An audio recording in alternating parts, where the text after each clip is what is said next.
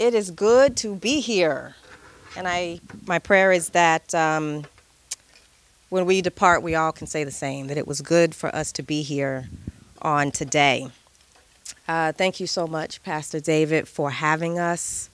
After I got finished with the notes that I wanted to share, I went and I treated myself yesterday afternoon to some YouTube videos on the prophets. So I was blessed, and I pray that each of you had been blessed, because it is a blessing to have a good shepherd inside the building.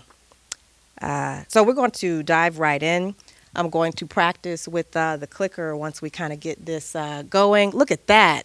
So I want to talk with you a little bit on today about righteousness and justice. And then I'm going to kind of wrap with what it is that we're doing within the district as it relates to kingdom, justice, and mercy. So let's go. On the past several weeks, you've heard from Pastor David about the message of the prophets, and you've probably noticed that there's a common thread in the messages that they send with us. You would have heard that Isaiah quite literally spoon-fed Israel the meaning of covenant.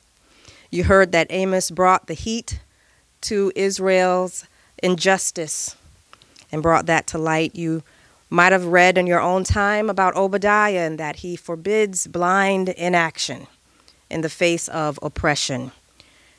If you've ever read Jonah, you know that he's learned some hard lessons so that we don't have to. And Hosea prompts us to be honorable to all of creation. You know that Micah reminds us of our most noble charge, to do justly, to love mercy, and to walk humbly with our God. Jeremiah, he held on to the promise of God when it became unpopular. Ezekiel, he persisted, even in enemy territory. And if we were to even look backwards a bit, we would have learned that the prophet Elijah, that he was able to risk it all.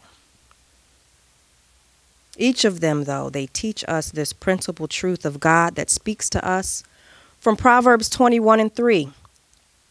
To do righteousness and justice is more acceptable to the Lord than sacrifices. Now, without making this a lecture, we ought to understand first what righteousness is. That righteousness and justice are presented quite differently in our current context than they were in ancient Israel. For many of us today, if you were raised like I was raised, righteousness makes us think about that pattern of behaviors that make us good Christians. Righteousness is about acting right. Yeah, that resonates with some. As if, to please the people is to please God. When we hear justice these days, we tend to think about the forensic character of our civil laws. And time again over the centuries, we might have made the mistake of equating our civility to God's justice.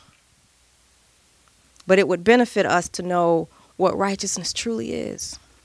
In the context of ancient Israel, righteousness and justice are frequently paired together.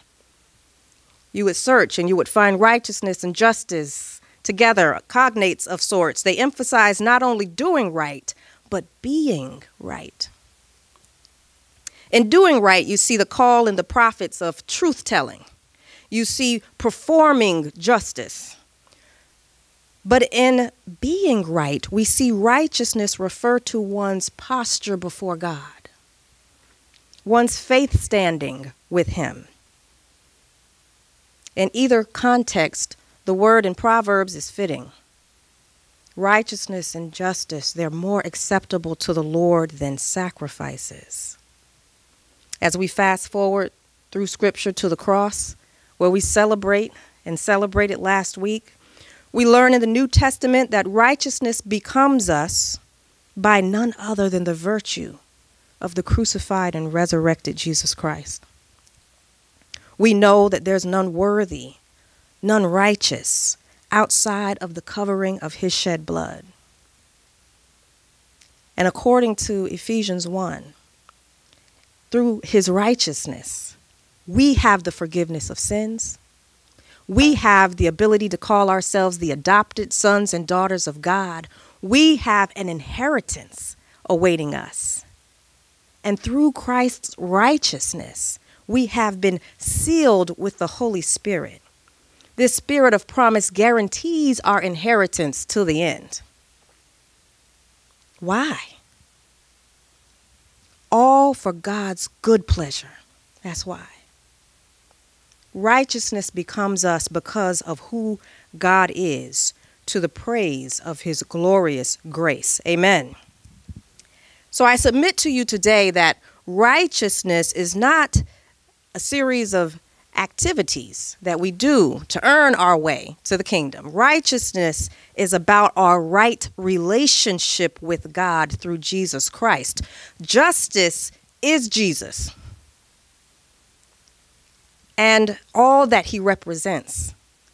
To be righteous is to be made right with God through Christ Jesus. To do justice, then, is to do what Christ has commanded us to do. 1 John 4:21.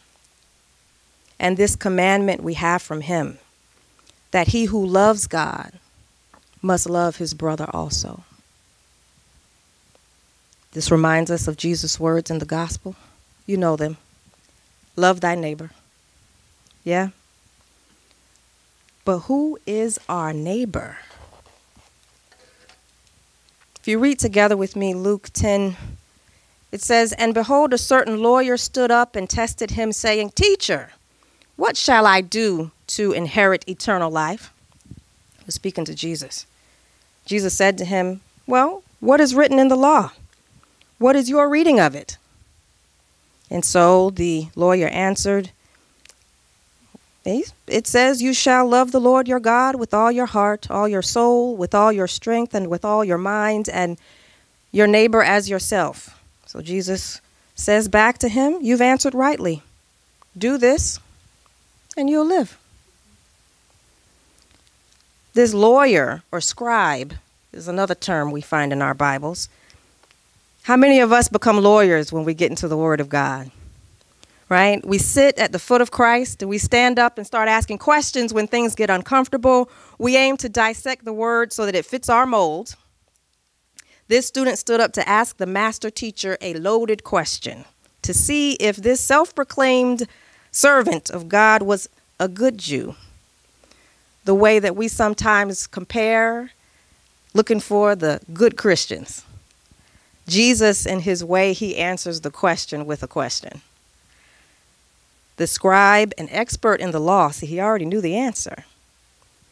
He quoted back to Jesus from the Old Testament, looking for a wrinkle in Jesus's understanding of it, to see if he would align with him in this thing. The scribe quoted from Deuteronomy 6:5. We refer to that as the Shema. It was the center, the core of a person's relationship, to love God with your whole being. And then in Leviticus 19:18 is the first time that we see this commandment so plainly. Love your neighbor as yourself. Love, see, would have compelled ancient Israel to be faithful and obedient to God. Love God. And so the faithful then would also love their neighbors no less than they loved themselves. Now, the question that the man asked, though, was, how do I inherit eternal life? The Old Testament covenant would have suggested, do this and you will be blessed. Do this and God will reward you. Do this and God will provide for you. But this question and answer ups the ante. What do I do to get this eternal life that you teach of, Master? Jesus makes it plain. You do this and you will live. Who is my neighbor? But, there's always a but, isn't it? But he, wanting to justify himself, he said to Jesus, and who is my neighbor? We often seek to justify ourselves, don't we? We portray ourselves as righteous. How easy we seek to be agreeable with the Word of God and not obedient to the Word of God. We want to seek God's promises without committing to the covenant. We don't want to hold up our end of the bargain. We get selective with our mercy. We get conditional with our love. Not Awaken, not here. The others. The error is not in seeking the truth from Jesus. The error that was made was seeking the truth in one's self and then trying to get Jesus to agree with you. Such was the case for this lawyer whose question had the ulterior motive to see if Jesus would agree with him, that he was justified in being selective with his justice. His question is also a legal one. The scribes, they would have defined the boundaries of relationships between people. They would have been setting orthodoxy. This is how we do what we do. There were, even back then, natives and aliens. And there had to be a defining line between who was who within the kingdom. Surely this Jesus wasn't trying to reset our boundaries, disrupt our order, reset our long-standing tradition. Surely he was not changing the way that we were perceiving God's precepts and changing the way that we would honor God himself. So, Jesus, who is my neighbor? Neighbor is used throughout Scripture. Sometimes it's a general term. It refers to those in our proximity. We're neighbors, those of us sitting near each other this morning. We have neighbors in our neighborhoods. Sometimes it refers to a friend or just another, someone similar to me. Sometimes it refers to fellow Christians or folks who we're in covenant with, our neighbors. The New Testament carries this tradition, and we find that our neighbors are often our fellow Christians. But Jesus, he stretches the application of the word neighbor from that Old Testament context. And he begins to teach that we're supposed to love everybody. Jesus told them to love their enemies. Truth be told, Scripture teaches us that our neighbor is not only that person who resides nearest to us or those who we find familiar, but our neighborhood extends beyond the walls of our church. It crosses the borders of our culture. Everyone and anyone who we might come in contact with is our neighbor. Jesus answered him now, and he said, "A certain man went down from Jerusalem to Jericho, and he fell among the thieves. They stripped him of his clothing, they wounded him, and they left him half dead. Now, by chance, a certain priest came down that road, and when he saw him, he chose to pass by on the other side. Likewise, a Levite, when he arrived at the place, he came and looked, and he passed by on the other side. But a certain Samaritan, as he journeyed, came where the wounded man was, and when he saw him, he had compassion." You know this passage as the parable of the Good Samaritan. Yeah? There's a bit of sarcasm in that subtitle, right? As if somehow most Samaritans were not good and this was the exception. This was the good one, the Good Samaritan. We use the phrase a lot. We refer to ourselves and others as the Good Samaritan when we do good deeds, when we give, when we contribute. We've named hospitals and charities the Good Samaritan. But truth be told, if we knew these people's history, we might not be so inclined to align ourselves with the Samaritans because, see, in our humanness, because I don't know about you, but I'm human, I might blindly look to align myself with the priest. Why not? Do God's work, serve God's people. I intercede for them. I bring the sacrifices to the Lord. I live my whole life in his service. Yeah, I'd want to be the priest. Or maybe you'd identify with the Levite. Righteous by birthright, consecrated for the good Lord's use. We'd have good reason to boast. Some of us, though, it's not lost on me, might see this story and would align ourselves with the victim. I've been wounded. I've been bruised. I've been hurt by some hurtful people. Wounded yet innocent. That's me. We would have wanted to have been anybody but the Samaritan. So the Samaritans, see, they'd been long outcast from the neighborhood. Unwelcome in the circle of their Jewish contemporaries. Sometimes how we isolate some from our circle of good Christians. Enemies of the state and enemies of God, the Samaritans. That's who they were at this time. See, the Jews at the time of Jesus had adopted the understanding that they were to love their neighbors but hate their enemies.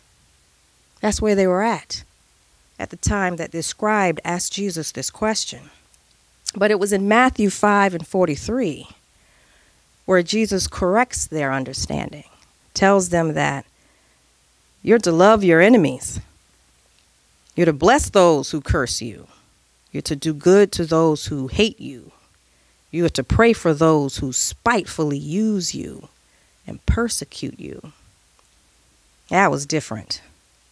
The priest and the Levite who came across that lone traveler, they might have thought a little bit more about what their interference would have cost them than about what their interference would have done to bless the wounded. If I were a priest and I see someone or something that looks like a corpse coming up, I might have to think twice.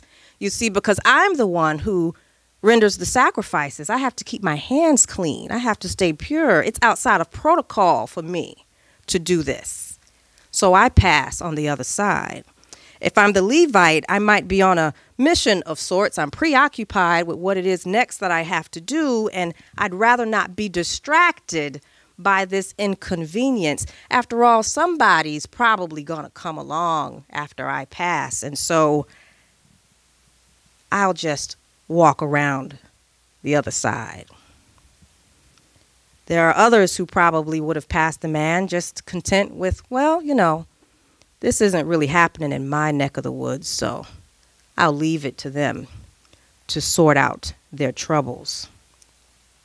But Awaken, you and I, we know better. We know that when we love others and love them well, we find ourselves compelled by compassion.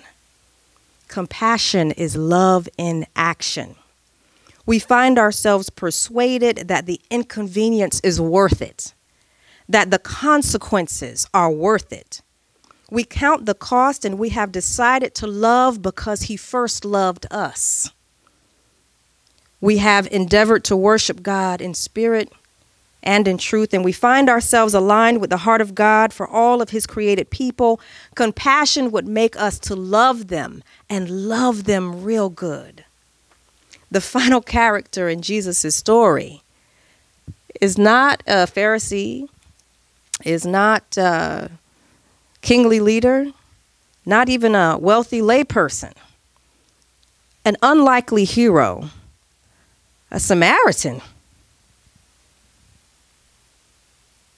a long-standing enemy of God's people, becomes the hero, and it shocks Jesus' audience. And so he went to him and bandaged his wounds, the Samaritan. He poured oil on the wounded man and wine to purify his wound. And he set him on his own animal, and he brought him down to an inn and took care of him. On the next day when he departed, he took out 2 denarii, gave him to the innkeeper, and said, "Take care of him, will you? And whatever you spend when I come again, I'll repay you." This Samaritan isn't said to have been a person of means. We probably should assume otherwise, that this was a person of meager means. He probably gave what limited resources he had in his own satchel to tend to this wounded person's needs. Then he gave up his own seat and took the journey on foot, making himself probably doubly susceptible to the same thieves that injured the man in the first place. Having given virtually everything he had, he went to the nearest shelter, and it was not a Hyatt or a Holiday Inn. He stayed. The next day, those 2 denarii would have taken care of their stay and then some. He asked the innkeeper, "You take this and you look after him," promising to repay him. When I read this story of the Good Samaritan, I see what loving well really means. Loving well means that compassion moves us, not our own motivations. Loving well means that the amount of our giving, no matter how great or how small, is enlarged when it is God who is leading us to love. That our past or our present identity, it does not disqualify us from loving others. And likewise, their past or their present identity doesn't disqualify them from receiving our love. We'll worry less about our reputation and we'll worry more about love's impact when we love well. We can trust that our needs will be met even if we give our last. When we love well, when we give up our seat, when we give up our comfort and security, when we give up our agenda and our timetable, Scripture promises us God will provide. We will receive the reward in this life and in the next when we love well. Obedience is indeed better than sacrifice. And so we ask God today to help us to know how to love them well. Love and loving well is a journey, not a destination. If you're the priest and, you just can't relate, love them. If you're the Levite, you're busy and you'd just rather not be late, love them. But they stole from me, Jasmine. They wounded me. You got to love them. They set themselves up to be my sworn enemy, Sister Lynn. I still have to love them. Love them from the posture of the Samaritan. Love them, Awaken, like you've got nothing left to lose. Love them like you've got a whole eternity to gain. So I ask you then what Jesus asked this lawyer. He said, so which of these 3 folks do you think was a neighbor to him who fell among the thieves? I thought that question was interesting, and I'd never seen it before. That Jesus actually corrects our perspective with this question. You see, the lawyer asked Jesus, who is neighbor to him? But this question, you see, God calls us to go and be the neighbors to them. While I was reading this passage seeking to understand who my neighbor was, God challenged me and asked me, whose neighbor are you? If you want to do justice, and if you want to love mercy, and if you are interested in this inheritance of eternal life, this parable tells us to go and do likewise. In the district, we have 5 focus areas, at least at this part of our journey, that we're encouraging ourselves and one another to get involved in for benefit of our communities, for benefit of those who are not like us. Racial unity, immigrant and refugee support, the advancement of women, human trafficking, and prison reform. What we've been doing is speaking with district churches, 130 some odd churches, one-on-one conversations, just like I had with Pastor David, And we've been talking about what's going on in your community. Are there things that you've done that perhaps others could learn from? Are there resources that you need that perhaps the district can help to provide? So that we grow together in this journey of love that we're on. At the top right, our near-term goals are to complete outreach to each of our district leaders and churches before our next district conference in October.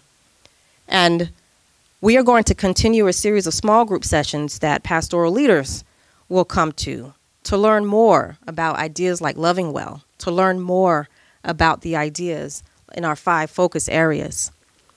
We also are planning some one-on-one engagement activities where, just like today, we come, we sit, we fellowship, and we discuss what justice looks like in Jesus.